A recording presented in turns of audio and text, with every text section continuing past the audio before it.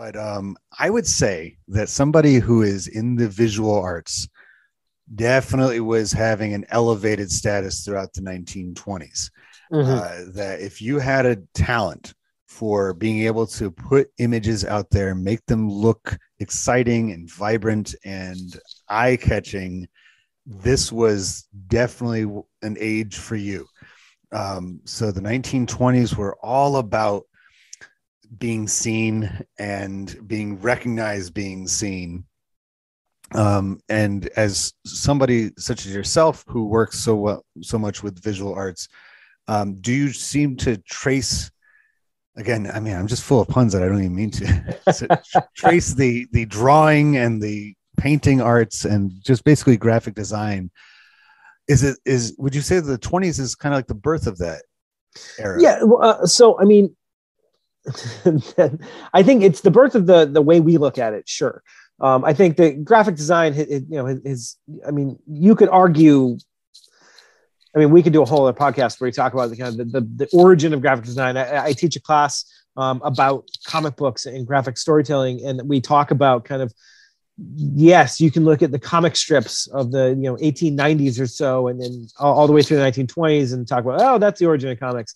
But you can date it even further back. The first class, we literally talk about the Lascaux caves and things like that.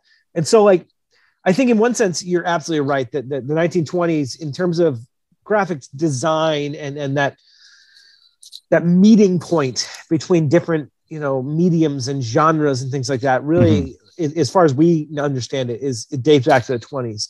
And as an English teacher, I look at it, the 1920s is such a special era because there's a global connection that, like, you can connect to World War I, you can connect it to the stock booms in the 20s, and eventually the crash and the depression, the Dust Bowl, and all this stuff. All of these things kind of swirl together to get this interconnectivity between different mediums of art and expression. Like we have all these American expatriates who are floating around Europe and France and Spain, meeting these artists who, like Cugat, or however you pronounce his name. Francis C. Yeah, old Francis C. There you go.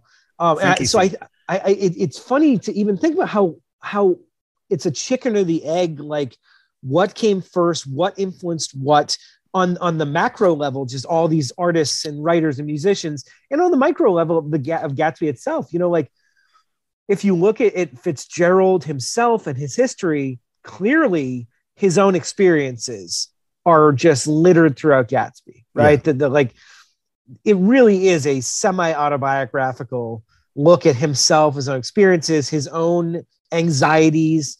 But it's also clear that there was some connection between this piece of art and where the story eventually went. And so I think that's one of the reasons why I regard this cover so highly. It's not just about Gatsby and its connection to that. It's also so indicative of the time where, the art style does reflect the 1920s, but there's more to it than that. That there's such a historical connection between all these things. And I think after this podcast, I'm going to go and I'm going to look at the other covers for other books of the time, Hemingway and things like that, because I feel like there's something there that is just important. That like it's so reflective.